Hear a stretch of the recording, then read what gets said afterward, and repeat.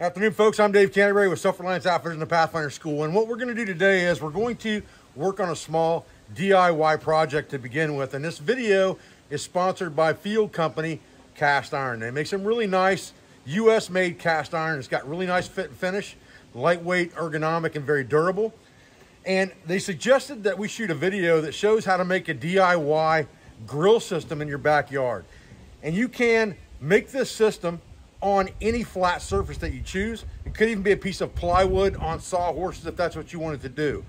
Today at the school, what we're going to do is we have a raised fire altar here that we use that's made from 4x4s filled with gravel and dirt. So we're going to use that for our flat surface. Now we're going to use fire brick that you can pick up at any local block supply or lumber yard, and they're not very expensive. We've got less than $50 in fire brick here that we're going to use. And the way we're going to make this is, generally speaking, it's going to be a trough that you build your fire into. So yes, you could build a fire on any flat surface like this and you could cook on it. But what we're trying to do is create thermal mass and a concentrated area of heat to cook on top of with our cast iron. So let's get this thing built real quick with the block and walk through that. Then we'll talk about possibly adding a grill grate to that, or just cooking across those two blocks at the top with our cast iron over a trough of coals. Stay with us. All right, so for the base of this grill, we're going to take these fire brick and get them on a good level surface, and we're going to lay 5 across. And this is going to create the bottom of our grill surface where we're going to build our fire. And we're going to stack 5 across here and get them evenly spaced and nice and level. And then we're going to come across like this on both sides to create that trough.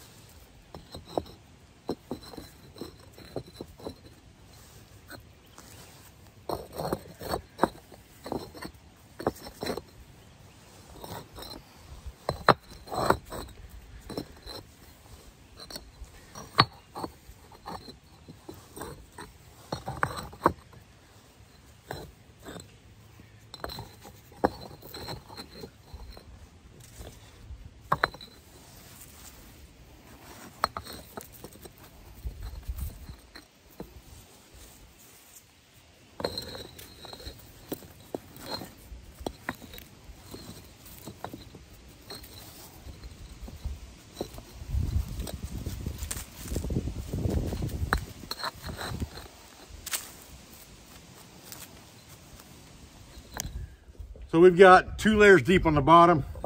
We've got a row standing up in the back and 2 bricks to stabilize that.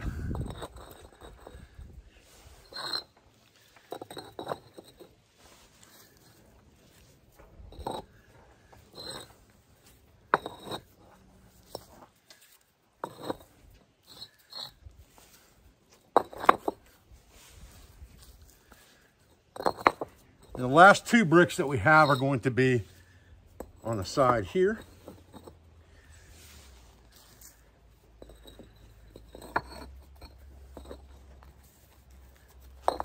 And we'll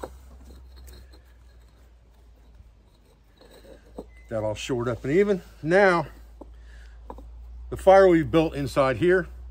And if we want to use a grill grate inside here, if we find the right size, and we just happen to have one that fit it perfect from a scrapyard, we can also use a grill grate inside like this,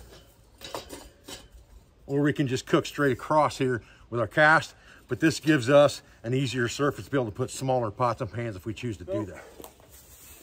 In bushcrafty fashion, we're going to go ahead and start this fire using a tinder bundle and some smalls here.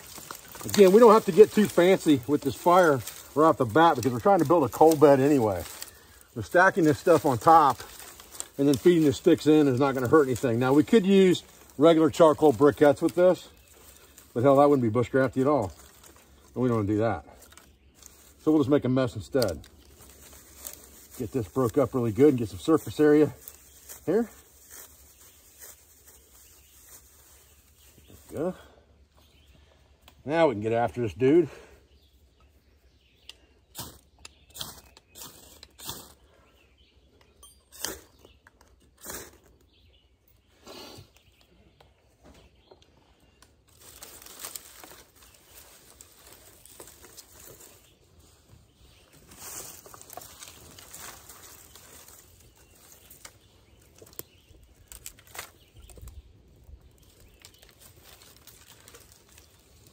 Going all in on this dude. Right off the bat here. Confidence in my fire lay.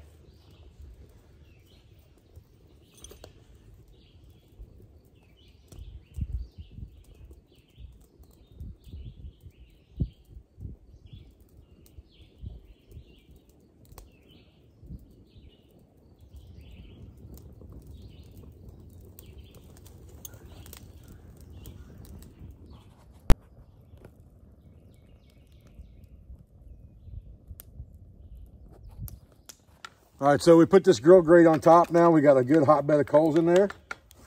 And we're going to take our field cast here and get some lard melted in this bad boy. Get it on top there, and then I'm gonna bring in my guest host to show us how to cook an awesome meal in this bad boy. Welcome back, guys. Dave Canterbury, Self Reliance Outfitters and the Pathfinder School. Back with my buddy, Kevin Baxter from Salty Dog Outdoors. Check out his YouTube channel if you haven't seen it. Awesome stuff, zero filters.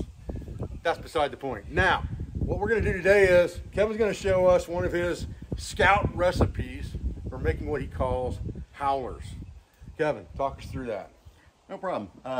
What we're gonna do first is we're gonna take these smoked sausages here and we're gonna cut a boat out of those, make them kind of like a little potato boat. We're gonna stuff that with cheese and wrap that in bacon, pin the bacon on with some toothpicks, and deep fry them. Deep fry them. So we got lard on the grill plate already. In the cast. Are we hot yet? Still melting. Okay, good. So we'll be ready shortly. We got time to make up some howlers then to go in. Oh yeah. In the meantime. Yeah, plenty of time. Let's do it. All right. You get a knife, I'll get a knife. We'll get after it. How about that? So you're getting on the side there, so you're cutting a V out of that dude, huh? Yes, sir. Okay.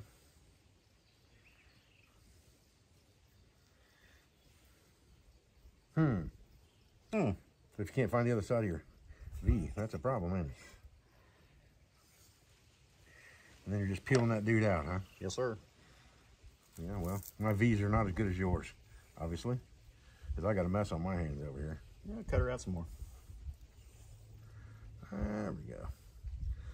I'm not too bad off. Depends on how much cheese you want in there. Not as pretty as yours, but it's not horrible bad.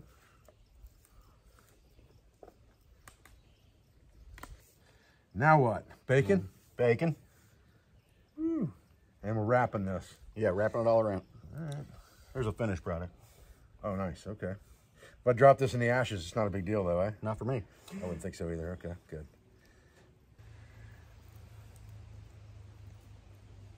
Ooh.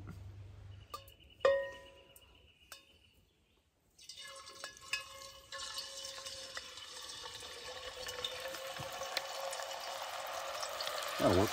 Ready to rock and roll? That's loaded up pretty quick. All right, man. Let's do it. So what do you just drop them in there? Just drop them in there. Let them fry for about 3 to 5 minutes. Try not to flash each other. Man, I reckon. Get that on you, it'll leave a mark, wouldn't it? It will. Now, what if we ain't got enough oil in there to get them in there? Just wait? Just wait. Yeah. Okay. Do them in another load. Okay.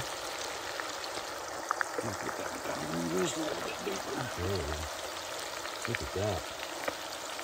Money shot. All right. All right, so my buddy Kevin from Salty Dog Outdoors is going to show us his special recipe for dipping sauce. This is a complicated one. Yeah? Mayo. Duke's mayo. Duke's mayo. Is there any other? I just want to reiterate that fact. Okay, sounds good. And hot sauce to taste. Texas Pete's. This is Texas Pete's. Cholula will work just as good? Cholula will work just as good. Okay.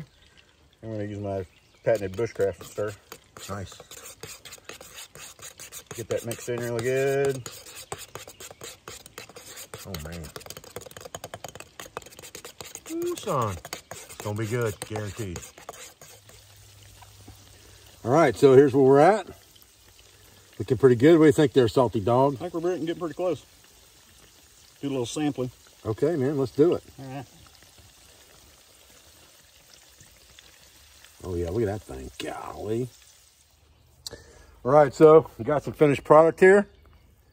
Got the special secret sauce. Nothing left to do but the taste test. What do you think, Salty Dog? I think it's time to do it. Let's do it, man. Yeah. sliver off of this bad boy. Look at that. Man, oh man. Way to go. Gotta have the special dipping sauce. Oh, yeah.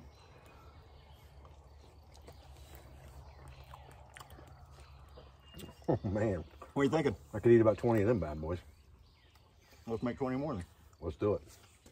All right, guys, like I said, it's just a real simple kind of DIY project you could do to cook outside.